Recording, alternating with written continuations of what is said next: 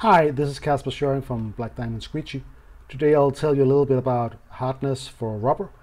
We use a system called A for measurement, which is a standard used for soft rubber products. And it comes on a scale from 0 on up. And if you look in this area here, we have 40 to 60.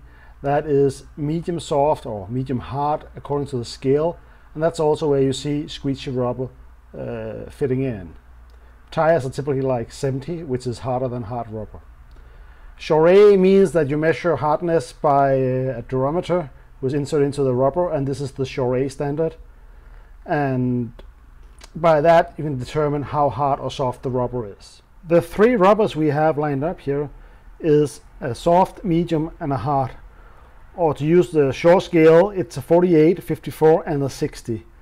The hard rubber in the background here is the hardest one. It's an Unger Shore 60.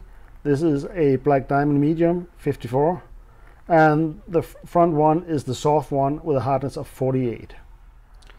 So the soft rubber is the most sold rubber around the world and can be used from temperatures actually below freezing up to around 25 degrees Celsius, 77 degrees Fahrenheit. But the warmer it gets, the faster it wears off. The medium rubber, on the other hand, can also be used, I wouldn't say freezing temperature, but close to, and goes up even further than the soft one, might be around 30 degrees Celsius before it really wears off fast. And the hard rubber is really for extremely hot climate, like plus 35 degrees Celsius, I would say. The hard rubber is really hard to work with if it's not warm.